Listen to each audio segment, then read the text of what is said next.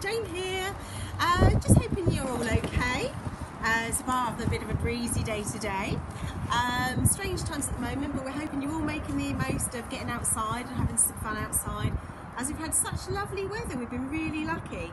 So we've been thinking of some things that you might be able to do outside, and I was thinking of something like a bug home, because that's something you can do without having to buy anything.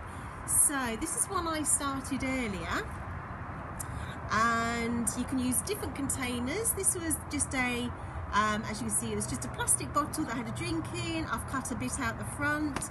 You can use a fruit juice carton, or you can either, once you've had your baked beans or your tin of soup, you can use a soup tin as your thing to start off